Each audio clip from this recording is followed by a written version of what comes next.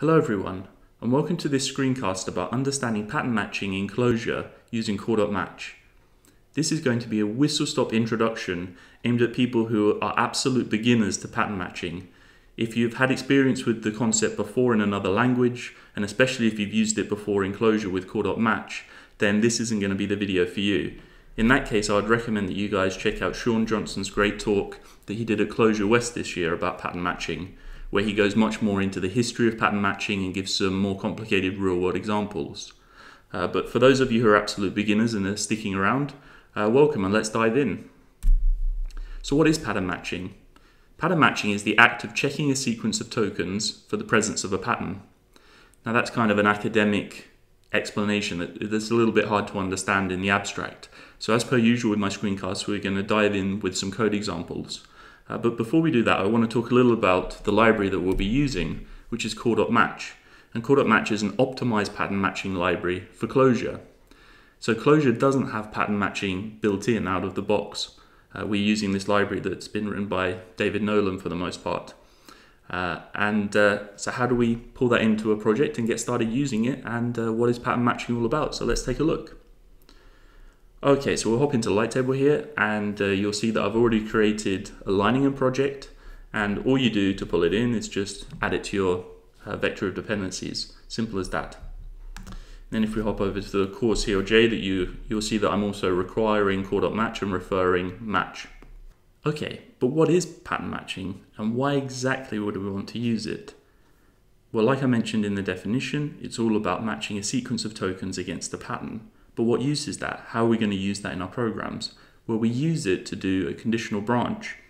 Now, the most basic way you do a conditional branch in most programming languages is by using the if construct. And that's true in Clojure as well. So if we take a look at this first example, we've set a var to true. If x is true, then we run the keyword 1, and if it's false, we execute the keyword 2. So let's run this, and it should be returning the keyword 1, which it does. So that's the absolute most basic case where you're just testing a predicate and you're doing one way or the other way. There are slightly more complicated inbuilt versions of conditional branching in Clojure, including the case special form. So let's take a look at how that works. So this time we've set x to 3. We're doing a case on x. If it's 1, we'll return 1, 2, 2, 3, 3, else we'll return 4. So in this case, we're hoping it will return the keyword 3, which it does. So here we're using the match keyword from the core.match library, and if you notice, it looks almost identical to using case. The only difference is we're using the else keyword rather than just defaulting with else. So if we run this, it should return 3 in just the same way that case does. So we've done conditional branching based on the value, but you're thinking it to yourself right now, but where's the pattern? There is no pattern, and it does exactly the same thing that case does. And in this case, pardon the pun, that's exactly what's happening. So you wouldn't use it in this case where you only have one variable, or it's a simple single variable that doesn't have any structure to the data. Then you can just as well use case. However, if we take a look at a slightly more complicated example, you'll see where pattern matching starts to come into its own. So let's look at vectors. So here we're going to match against a vector that has 4 Boolean values, false, true, false, true. And you can see straight away now that it's the shape of the data that we're matching against. So in this case, we're using the underscore, which means a wildcard, which means we don't care what that value is in the pattern, the pattern of tokens that we're trying to match against. So anything for the first one, false, true, and true. And just by comparing it to the value that we're passing in, you can see that that's not going to match. Then you've got false, true, we don't care, we don't care. And just by looking, you see it matches. Okay, we're expecting it to return 2, and then the other ones aren't going to match. So let's run that and see that it returns 2. It does. And just to help you see how does this compare to using built-in functions for doing this, if we did this with a cond instead of doing pattern matching, you'll see that we have to do a lot of ands. We have to do it, there are a lot more parentheses, but the main difference that I see is that you don't see the shape of the data. With this, it's much harder to, at a glance, see which one of these is going to match. You have to be the compiler in your head and work out each conditional, and then figure out, okay, it's also going to return 2, no, there's a bug here, true, true, true. Okay. Oh, because it has a different set of input values, let's change these. I made a bug in the code here. false, true. Okay, so now it returns 2 as expected. So that's where the value comes in. It's seeing the shape of the data and also the conciseness of the code. It's less code, it's less to read, less to reason about. So that's when it starts to come into its own. But it comes into its own even more when you have an even more complicated data structure. So let's take a look at nested vectors. So this is a vector of vectors. So we've got one 3-element vector with 1, 2, 3 and one with 4, 5, 6. And here all we do to match it is describe the shape, the same way you would do when you're destructuring. When you destructure, you describe the shape of the data. And if you haven't got into destructuring before, I have a video on that and I'll link it at the bottom of this one in the description. So we can see straight away that 2 in the third place isn't going to match because that's a 3. So we know it's not going to be 1. 1, 1 doesn't match, we see it straight away. Wildcard, so anything 2, 3, that's matching so far. 4, 5 matching. 6, it's a wildcard, so 3 is going to match. So let's run that and it returns 3. So it's the visual feedback of being able to see how the data is shaped. Whereas if we take a look at the built-in Clojure version of this, where again we're using cond and a lot of ands, again the shape of the data is totally lost. Again, you just have to look on a case-by-case basis at each predicate and try and figure out which one is going to match. So it makes much better use of our human ability to visualize things and visualize shapes and patterns. The brain has evolved to be really good at that, and this lets you write code that takes advantage of that. Very useful. So what other functionality does it have? Can it just do vectors? No. It can also cope with sequences. So we have a really simple sequence here. 1, 2, 3, and the only difference you'll notice is instead of just being the straight vector as before, what we actually have is a list where the first element is the vector because it's still an ordered sequence, but the second element in the list is a keyword telling core.match that you need to treat this as a sequence.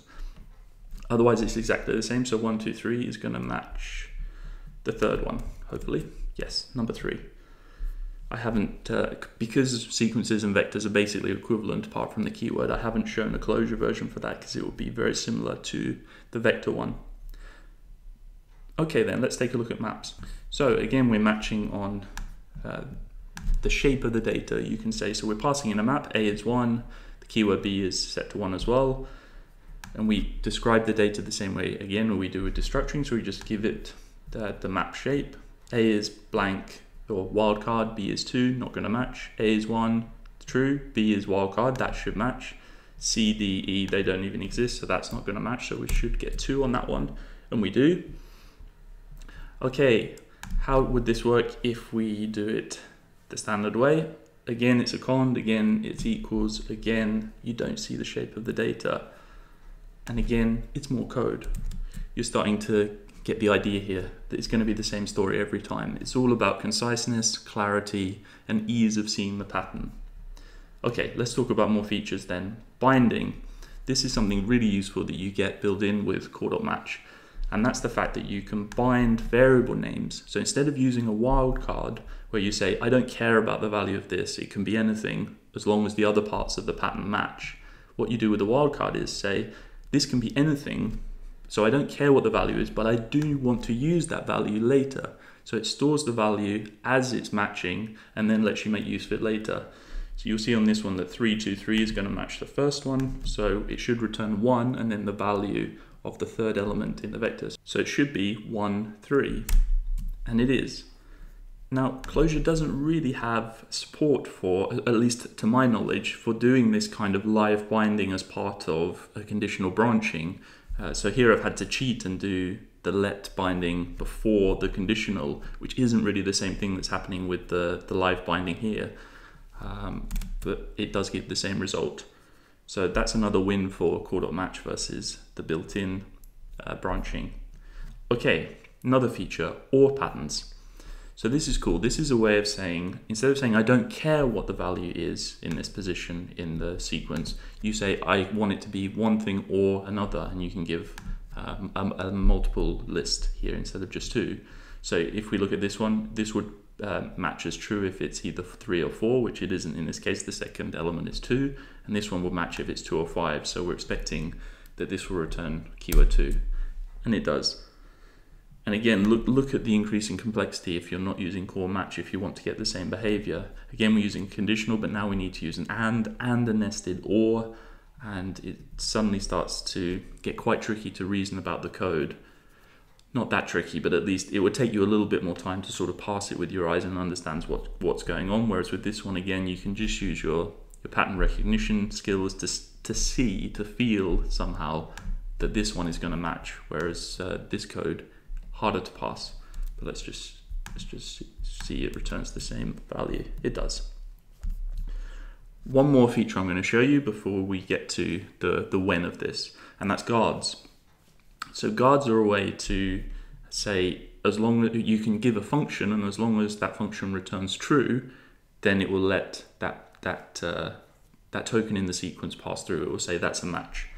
So if we're matching on a vector here that has two elements, 1 and 2, this says if the first element is odd, then it will go through. So it's saying don't bind it. Anything can get through. Telling core.match use the guard function, and this is the guard function that I want to use. So if it's odd, let it through. So it's a list with the three elements: the binding, telling it guard, and then passing in the function. But as well as passing in built-in functions like this, you can also use your own anonymous functions using the hash bracket percentage Clojure way of writing anonymous functions. So it's the same thing, we're using odd, but this is just to show you that you can define your own functions live as you're using the guard. And you can also do it the long-winded anonymous function way and pass in the parameter this way. So let's think quickly which one is going to match. So the first one is odd and the second one is not odd, so the first one shouldn't match. The first one is odd and the second one is a wildcard, we don't care about it, so this should return keyword 2. Let's check. It does. Great. Now in this case, the built-in version, you might say, looks a bit cleaner. It's actually a bit less code.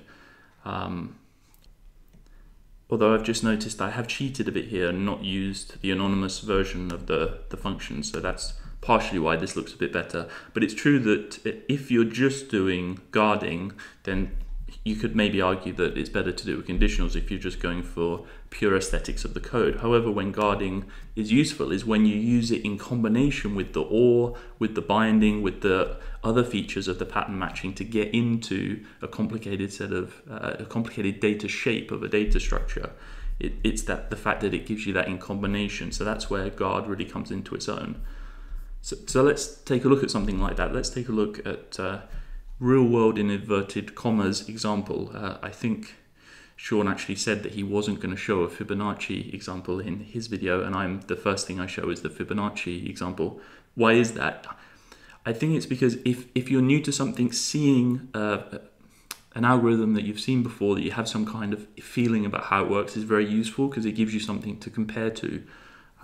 So this is one way of implementing the Fibonacci algorithm using core.match.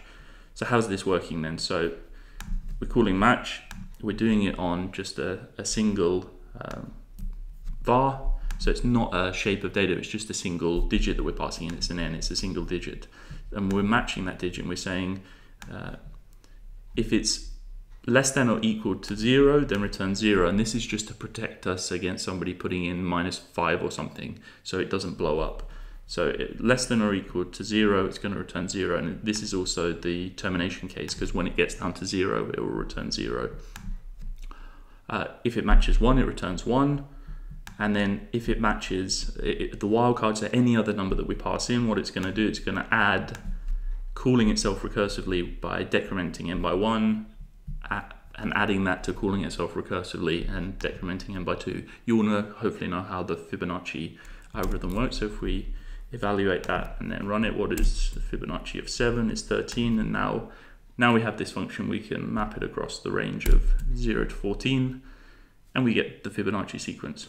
And yeah, it shows a few of the features. We're using guard, we're not binding, but we're using the wildcard, and it gives you a feeling of how you can start to use this in real functions. What's another place that you might be using this? And I have to be honest with you here, pattern matching is not something that I use every day when I'm programming. In fact, I tend to use it quite rarely. It's not all the time that the exact scenario pops up where you're dealing with a complex data structure and you need to branch off of different patterns within it. However, what I would say about pattern matching is it's great to know it. It's great to have it in your toolkit, because when you do need it, then it can be the perfect thing that makes your code more readable. It makes it easier for other people to understand what you're doing, as long as they understand pattern matching. And yeah, you can be the superhero on the team that makes some really beautiful code in your code base. So that's what I think is great about core.match. So one more quick example. Again, it's pretty noddy. It's not really real world like the examples in Sean's video. But again, it's hopefully going to help you understand a little bit more about what's going on.